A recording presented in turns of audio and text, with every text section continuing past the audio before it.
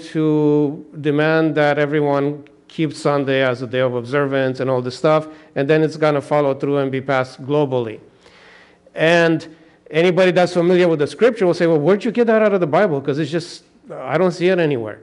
So I want to walk you through the logic of it. And I'm telling you ahead of time again that the logic that I can present to you in 40 minutes or whatever it's going to take me, it's I don't know, maybe 20% of the amount of evidence I would have to present to really make it solid, but at least it'll be an overview. Okay, so now we're going to start with some review, and we've been talking about some of this stuff in Sabbath school as well. And I know sometimes it feels like Adventists, all they talk about is Daniel and Revelation. And hopefully that's not the case for those of you that have been coming here for a while. It doesn't look that way to you, but sometimes it can look like that. But I think these things are important because they're things that are specific for our generation that probably most previous generations of Christians didn't really have to address so much. Okay, so first, I want to give you an overview of the different ways people look at Bible prophecy. If you go from the church to church, denomination to denomination, there's billions of Christians in the world, and they all have different ideas of how to interpret the Bible. So here, I'm going to give you a list of different perspectives about prophecy, and the first one is people just dismiss it and say, look, prophecy is just some nonsense in an ancient book.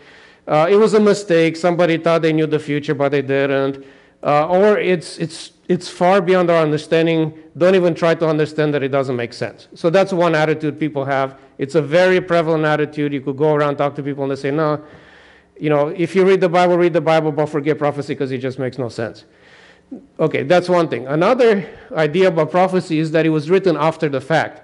And the reason is because there's certain things, like in the book of Daniel, there's certain predictions that talk about, the Greek Empire, for example, and, scientists and others today who don't believe in God will say, well, there's no way that people in the time of Daniel, which is 300-400 years earlier, could have predicted what was going to happen in the time of the Greeks. So it obviously was written afterwards.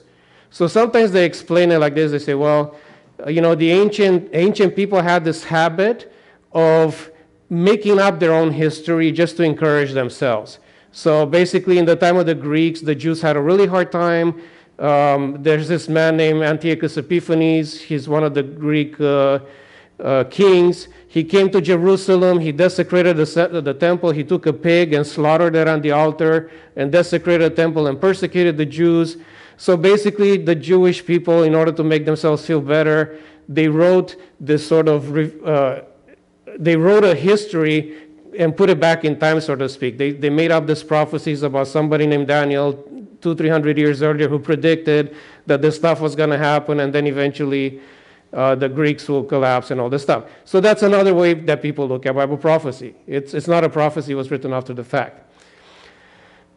Other people say, no, prophecy was inspired by God, but it wasn't dealing with actual facts in history. It was just a set of spiritual lessons. Kind of like when you read the Gospels, you read other things, prophecy is supposed to just bring you closer to God. It's not meant to be factual. It's not meant to be historical. Okay, another group of Christians, and this is probably the majority of Christians today, and especially at the academic level, they follow a method of interpretation called preterism. And what they believe is that the prophecies were written, yes, they really were prophecies, but they were written somewhat earlier in history, like around the time of Daniel, and they were written for the time of the Romans. So in other words, yes, they're genuine prophecies. They were pointing forward to things in the future, but those things already happened 2,000 years ago. They don't apply to us anymore. So it's a prophecy that was fulfilled a long time ago.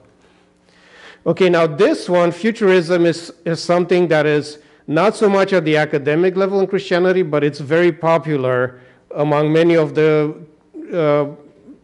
Christian denominations that are even around us today. So probably Baptists, Pentecostals, Methodists, other non-denominationals.